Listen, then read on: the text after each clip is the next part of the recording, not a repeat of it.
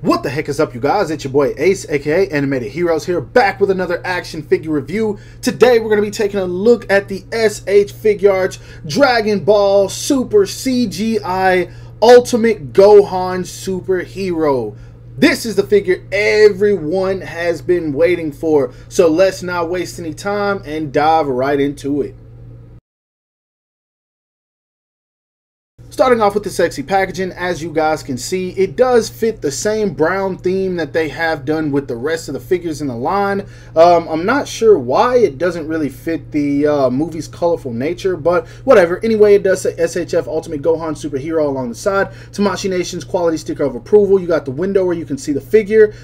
It does say Dragon Ball Superhero down there. Tamashii Nation's Bandai, ages 15 and up. You've got some comic book style images along the side, the top, and even the bottom here, and then of course on the back you got some poses you can get the figure into, as well as all the legal stuff that I can't read because I imported this from Japan. So yeah, anyway, no one cares about any of what I just said, so let's go ahead and bust this figure out and see what he's all about. Now, straight out of the package, hot diggity damn, man, this is not the Dragon Ball Z Majin Saga Gohan, but it is the closest thing we're going to get to it, at least for the time being. And am I satisfied with this? Yes. If you want to know if you should pick this figure up, look, I'm telling you right now, before you even continue the rest of the review, yes. This thing is a beast, man. This implements that 3.0, 4.0. I don't even know where we are in the Dragon Ball line anymore. I don't know if this is 3.0, 4.0, none of that, man. They're just constantly updating these Dragon Ball molds, and this just makes me happy that we still haven't gotten certain characters, because this shows what Tamashii Nations can do, man. This is a third. I'm elaborating like I've even showed you guys the figure just yet. Let's bring this guy in for a close-up.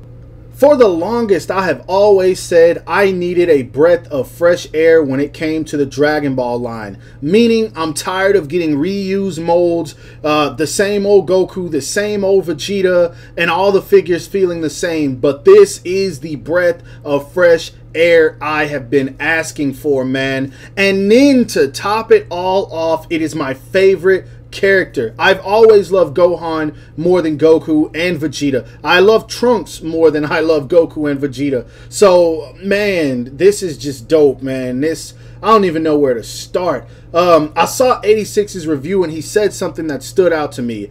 They have made several Gohan figures, or two in particular. The Great Saiyaman and then even the Ultimate Gohan. They never captured Gohan's face like this. This looks so damn good, man. The hair looks absolutely amazing. The facial expressions, I really love the detailing and everything. The painted mouth, the eyes, man, oh my gosh. This is good. This is just good. Look how bulky he looks, man. I don't know if you guys can tell, but this actually looks like that old Dragon Ball style we used to get, where the characters were actually really, and I'm talking about from the anime, not from the figures, but where the characters just look really buff, like when we were kids and we always said, oh man, I want to go up and go to the gym so I can be like Goku and be bulky. This is it, man. This is exactly that. All right, and on to the body. So everyone, I'm sure, got their hands on the Krillin that released not too long ago. I think it's been a couple of months. I don't keep up with Dragon Ball releases. It's too damn many. But Krillin has always had the best Dragon Ball body, now that I think about it. But we ain't gonna talk about that.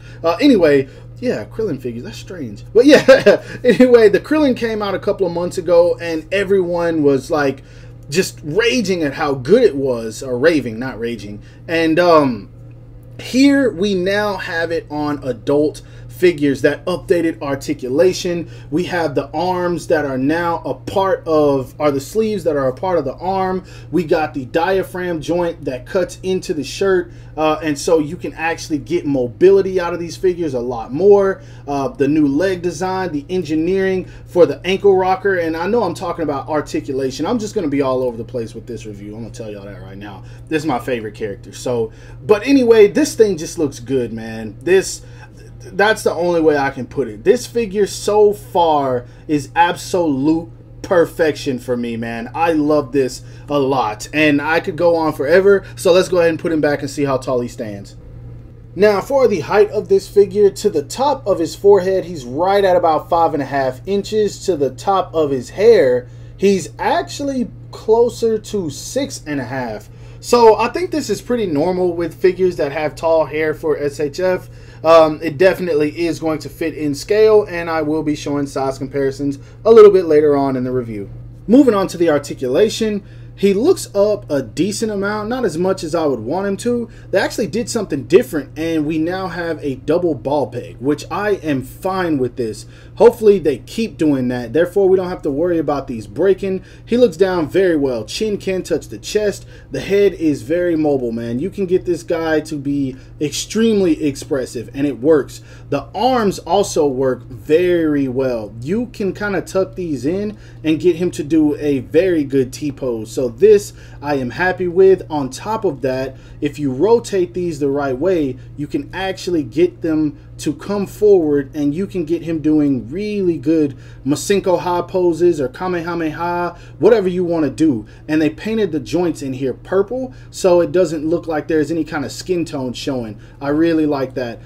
He does have a bicep swivel, double jointed elbows that work very well. The hands are on the typical ball peg, getting that same amount of range.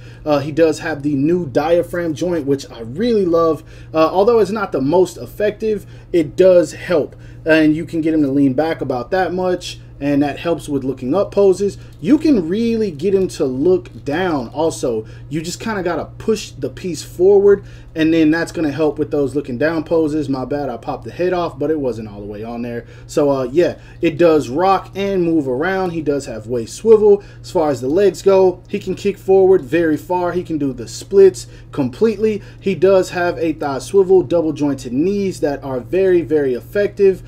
You can turn him at the boot. Foot goes down about that much, up about that much. Really good ankle rocker and good toe hinge. So this is it, man. The Dragon Ball line, once again, just continuing to grow, and this Gohan is proof of that. Now, with this figure being as good as it is, obviously something had to be bad about it, and that's the fact that it doesn't really come with any accessories. He comes with a neutral head, which is just him looking bland. He comes with a yelling face, and he comes with a teeth gritted face. And it's weird because these faces kind of look like Bardock to me. Maybe I'm tripping, but that's who I see when I look at him. Looks like Bardock without the scar. Anyway, he comes with a pair of fist hands, of course, a pair of updated brand new martial arts hands, and these are, I think, the ones that came with Super Saiyan Goku. They just took the Super Saiyan 4 fur off of him, but he comes with a pair of blast hands and a pair of Kamehameha hands. So that's pretty much all you get.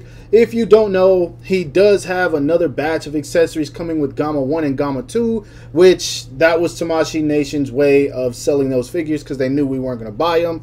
Honestly, I would have gladly paid 50, 60, even 70 bucks to get all those extra accessories to come with this figure. But since they put it out early, technically they would have been spoiling us by including those. So, well, actually, no, they weren't, because all that was in the trailer. So yeah, they should have just added those accessories and we would have been happy. Moving on to size comparisons, here he is standing next to the rest of the Dragon Ball CGI figures that we have gotten from the superhero movie. We got Goku right here, Piccolo right here, and Vegeta right here. I don't know what it is, but I have really enjoyed every single one of these figures. I have been trying to get out of the Dragon Ball line, at least mostly, but I just really enjoy every single one of these releases. Even though the Goku and Vegeta aren't even that good, I just really like them. I don't know what it is. And this Gohan just adds to that tenfold. Now, I still haven't gotten a lot of my Dragon Ball figures out of boxes and bins, so I'm just going to have to compare him to some other stuff. Here he is standing next to the SH Figuarts Buzz Lightyear, which is currently contender for #1 figure of 2022. We have him standing next to the best in-game MCU Iron Man figure, in my opinion, from the Mafex Gods. And of course, we have him standing next to the Mafex in-game Captain America as well. All of these are solid figures.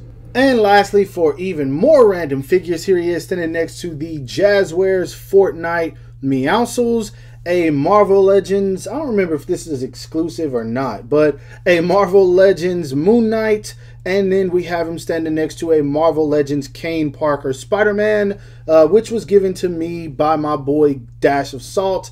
Thanks a lot, bro. I really appreciate it. Now, if you really need to hear my final thoughts on this figure, then you had to not have been paying attention the whole entire rest of the review, because this one, I don't even feel like I have to say I recommend it.